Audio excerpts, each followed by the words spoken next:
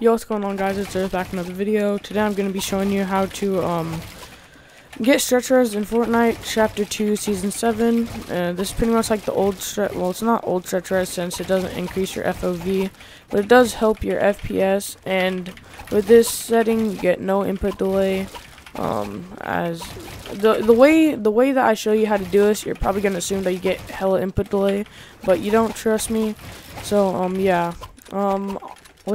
I'm just gonna show you how to do it really quickly. So as you see, I'm back on native sense, or I mean stretch. Fudge, I don't even know what I'm saying, but I'm back on native.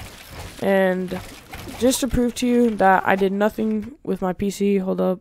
I'm gonna just go to settings really quickly. System, as you can see, 1920 by 1080. I can change them, but this is what I have on 1920 by 1080. So that's native. You go to settings. This is all in Fortnite, by the way. You want to go to windowed, 1680 by 1050.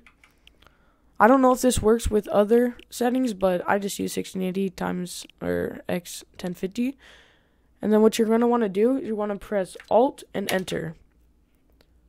You're going to want to press that at the same time, and boom. Now you have stretch res. Literally no input delay. I've been playing with this for like a few minutes, and it feels so good. Like I said in the beginning, if I said this at all, but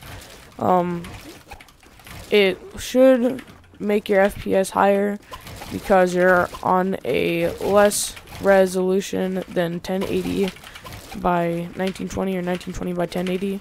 So yeah, if you guys enjoyed this, make sure to like and sub.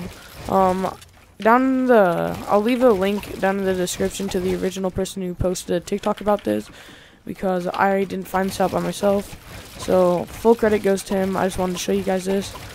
But yeah, hopefully you enjoyed, and peace.